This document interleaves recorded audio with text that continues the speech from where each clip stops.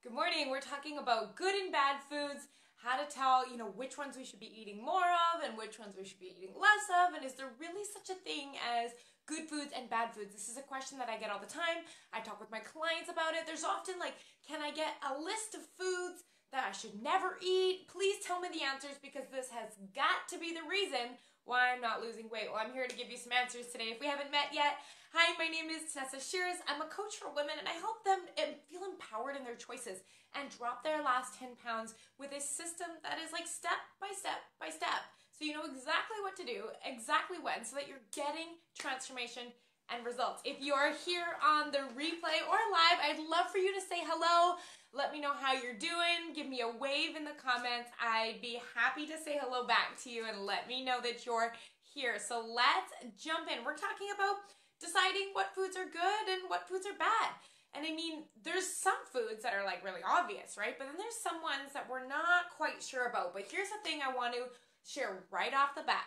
If you are not taking action because you're not sure if the foods that you're choosing are good or bad, I want to tell you right now that all that's happening here, this is totally normal, but we need to recognize that we are indulging in confusion. And here's the thing, we never take action from confusion, right? If you think about it, confusion leads to overwhelm. You doubt your choices. You don't know if you'll ever be able to do it. You might not feel like you're good enough. Every time confusion comes up, we never take action from a place of confusion. We only take action from a place of commitment and determination and dedication and consistency. And these are the feelings we want to generate. So I often find when I get the question, what are the good foods and bad foods? This is indulging in that confusion, and it feels like it's productive because it feels like you're getting the knowledge you need to make a proper decision so you do everything right. But all it's really doing is stopping you from actually taking the action to find out if what you're doing works or not. So here's the thing, indulging in confusion gets you nowhere. And this is something I share with my clients all the time is I always say to them, like, we don't do I don't knows, we don't do I'm confused, we don't do I'm not sure if this is the right idea, because what that isn't is action. And the only way we find out whether something works or not is through taking action steps, right?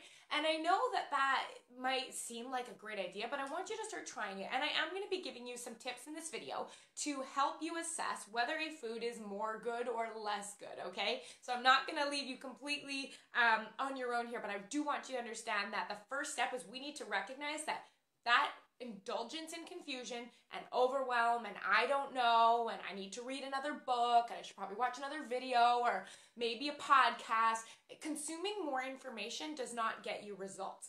Action does, okay? So here's the thing. We inherently know what foods are good and what foods are bad, right? I mean, if I put like a box of cookies and a piece of broccoli in front of you, you inherently know the vegetables, the fruits, all that is good. And the stuff that you're seeing in the bakery is probably not as good, right? But where we get confused are those things in the middle. Things like cereals, things like yogurt, things like health bars or protein bars. These things get a little muddy and we don't quite know, are they going to help get us results or not? So here's the first thing I want to say right off the bat. I always like to share with my clients, and I'm going to share with you, that there's no such thing as a good food or a bad food. There are foods that are not optimal to put in our body, and there are foods that are optimal for our body, and that has a lot to do with what the food is made of. So I love the idea of dropping good foods versus bad foods. It's just food. There are foods we eat more often and foods we eat less often. Foods that optimize our health and our energy and our vibrancy, and foods that tend to detract from it. You know, the foods that make you wake up with stomach aches and they make you feel really bloated and you feel tired throughout the day. So I want you to think of food not as good or bad, but more about like the effect that it has on your body after you eat it. Okay, so let's think about that first. So here is the spectrum of what I like to put foods on. I like to think of one end of the spectrum as being foods that are processed or refined, and then foods that are whole foods. And I like to put them on the spectrum like this. So we have processed and refined and whole foods. In general, I like to make 80 to 90% of my food choices from this whole food end. So now, one of the things that I always used to find when I was learning this concept is like, well, what does 90% mean? What does that even mean? That seems confusing. 90%, how do you evaluate that? So I like to think of the idea that if we have 3 meals in a day times 7 days in a week, so say that's 20 to 21 meals. So 10% would be 2 meals out of those 21 meals in a week, right? So if we want to say that only 10% of our meals come from processed or refined foods, what that might look like is 2 of our meals, so like 2 lunches or a breakfast and a dinner, all on different days, 2 of those meals have processed foods in them, and the rest of them are consisting of whole foods. Does that make sense? So that's kind of what I like to look at. So when I'm looking back over the span of a week, I like to say, did I keep processed foods in less than 2 of my meals? That's how I know I'm hitting that 90% mark for me. So having said that, now we need to start looking at, well, okay, if foods are just based on the outcome of what happens to our body when we eat them, we need to start looking at like, okay, well, how do I know if a food is more processed and refined or more of a whole food? And there's 3 ways I'm going to share with you that you can tell. And it's a 3-point checklist when you're looking at a food. And I want to give you the example of the foods that are like the confusing ones. So like, for example, yogurt or, cereal or granola bar. And those are the ones that are kind of marketed to us as health foods, but there's something niggling in the back of our brain being like, maybe this isn't the right answer for us. So let's take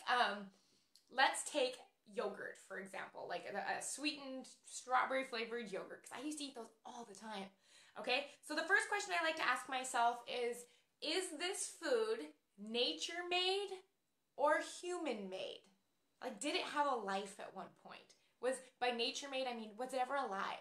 Or is it human made? So if we're looking at a yogurt, technically your brain might be like, well, it comes from dairy, which kind of was alive, but I like to classify that as not alive because a human had to take it and make it into a food. So if you think of something like an avocado, it just shows up as it is. We didn't need to make it like that because nature made it. So question 1, is this food nature made or human made? If it's nature made, it's a whole food. If it's human made, it's gone through a processed or refining period. So then we start to look at the amount of processing that had to happen to get the food to what it is. Like, can you tell what it really was? So if we're looking at that yogurt again, we know that it had to go through processing to get it to this shape. I mean, when you're looking at a yogurt, can you tell what it was when it was alive?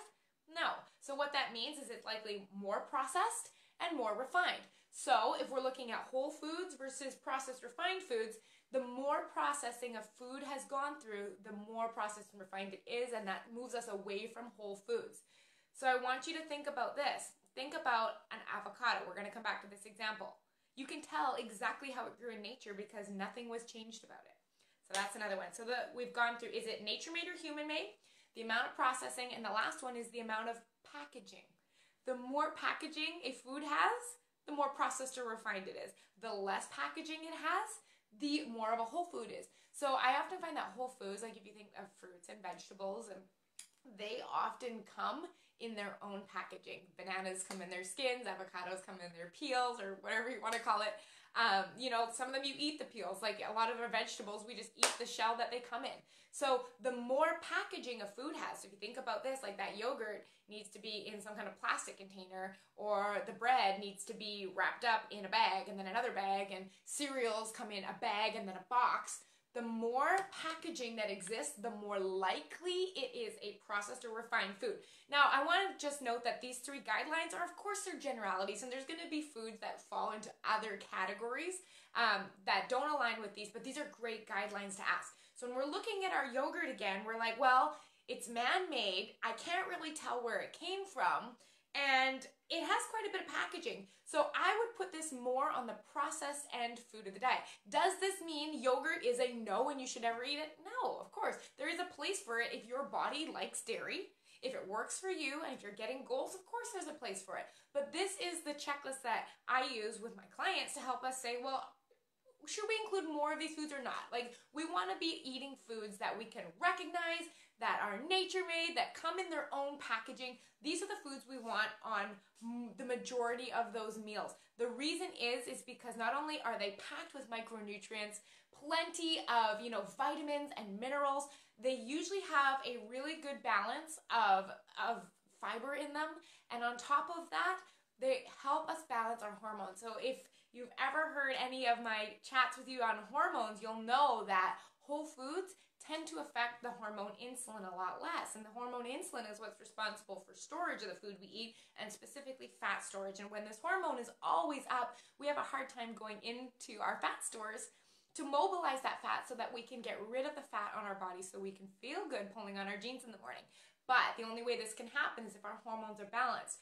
The more processed and refined foods we eat, the more our hormones do tend to be out of balance. So that is another great reason to be eating on that whole food end of the spectrum. So at the end of the day, the thing I just want you to look at is, are you getting results? If you want to, you want to trim down, maybe you want to fit a smaller dress size, maybe you want to drop a couple pounds, I would recommend thinking about first moving more of your meals towards the whole food ends of the spectrum. If you are seeing great results already and you're enjoying the body you're in, then you might have found that perfect balance already. So when you're looking at your plate, you're going to go through that 3-point checklist. But the biggest thing, you guys, keep it simple. We inherently can tell whether something is processed or not, right?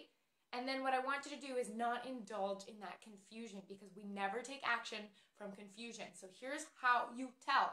If you try a food and you don't get results, so say you took action, you included a food and you're not getting results, at least you took action, because now you know that that food doesn't work. Whereas if you had waffled in confusion about good foods versus bad foods, you never would have figured that out in the first place. And even though maybe the food you chose didn't get you the results you wanted, you are one step closer to knowing what does. And it's about taking action consistently, regardless of how overwhelming it feels and how confused you feel. So I really hope that has been helpful. Leave me a comment below and let me know if that was helpful, or share this with someone who might be in a bit of confusion right now. I mean, it's completely normal. We are overwhelmed with the amount of information telling us exactly what to eat, how much to eat, and when to eat, when I really just think it needs to be scaled down to, like, what is the outcome of our body when we eat these foods? It's different for all of us. If you've been here before, you know that broccoli and quinoa make me bloated, but they're healthy foods. And the only way I found that out was by taking action and not being like, well, I don't know about quinoa. Maybe I should just not change anything, right? You see what I'm saying? So, having said that, you guys, if you're enjoying this type of content and you're taking action on it and you're seeing transformation, if you want to take that transformation one step further, I would love for you to direct message me on this platform here, and let's set up a chat about what working together would be like. So what I do is I work with women one-on-one to help them put a meal planning system on autopilot, find out the exact plan that we need to be dropping the weight we want, to feel good in our jeans. And then what I have you do is learn the habits and the skills that are the important ones. So, like, here's the thing. You need to know how to deal with the office donut at 3 p.m. on a Friday. So it's way more than about just the meal plans I teach you and how to eat for your body and whole foods and timing. It's also about the mindset part of it, about believing that you can achieve these results and not indulging in confusion, and knowing how to stay committed no matter what, no matter who puts a donut on your desk, how to prioritize your goals. And I work with women on that, and that is how we create transformation, because it's about more than what we put in our mouth and about how we move our body. It's also about how we treat ourselves, how we talk to ourselves, how we have conversations with ourselves about our goals. And, when we're staring into the pantry at 9 p.m. at night and all you want to do is eat cookies, what does that conversation look like? And what do you do when all you want to do is just grab cookies? So that's the kind of work that I do in my one-on-one sessions. And if that is something, that feels like it's aligned with you and you are ready for that next level of transformation in your life, I would love for you to either comment below, me, or, send me a message, and we can set up a free chat where we can just get on and talk about if this is something that is where you're ready in your life to take on that next step, and you want to know how to get there in the fastest way possible without all of this trial and error from, a coach that has been doing this for over 10 years, working with women to help them lose weight and feel amazing in their bodies. So I hope you guys have a really great week, and I will be looking forward to jumping back in here this week and sharing, the stories and the successes and all of the great tips that are helping you move forward with your health. Have a beautiful Wednesday and take care.